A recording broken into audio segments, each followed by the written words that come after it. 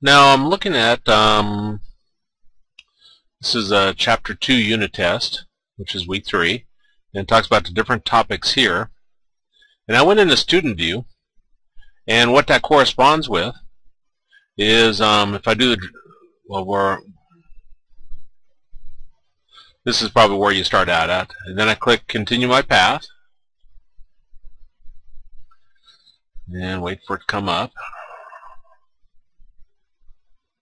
Then if I do this drop down and choose the drop down here, this was week 1, this is week 2, and this is week 3.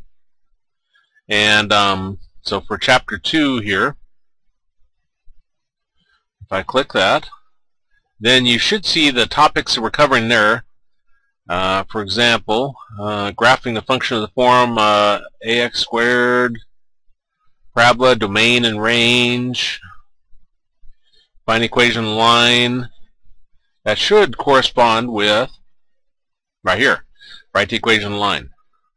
Now if you mine's locked, I haven't done a knowledge check or anything, or haven't been doing it, but now if you got a different issue where this is not open for you to work on, then let me know that. But they should match. What's on the test should match the current week. Now it's a little bit confusing. Week 1 is this prereq.